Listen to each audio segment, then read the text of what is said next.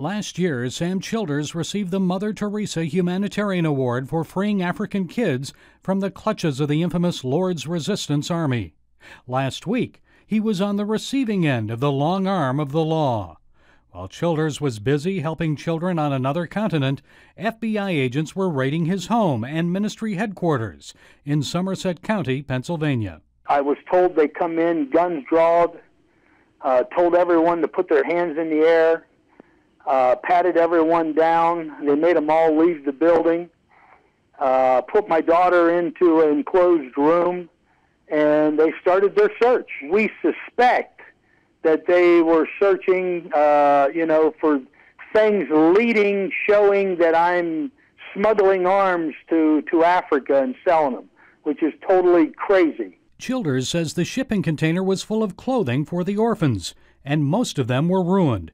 He believes the federal action came at the urging of his former son-in-law, who is accused of stealing thousands of dollars from the ministry. Childers thinks it may be part of a plea agreement in the case. The FBI wouldn't comment. Childers believes the FBI agents overreacted. Instead of going crazy and spending thousands and thousands of tax dollars, why didn't they just go and talk to the people that packed the containers? They're members of his church, Childers says.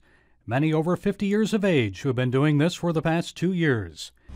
I've done a lot of things that I ain't proud of.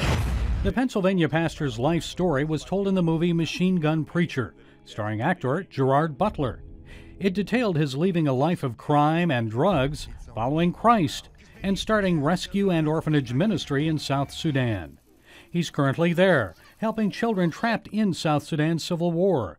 He's taken in at least 18 orphans, including an 11-year-old boy he found roaming the streets of Kampala, Uganda. His parents were killed right before his eyes, was sleeping on the streets of Kampala for 2 weeks, just eating garbage. We have rescued him. He's at one of my homes in Kampala. Childers says he expects to hear more from the FBI once he returns home, but knows his battle really isn't with them. It definitely is a spiritual attack.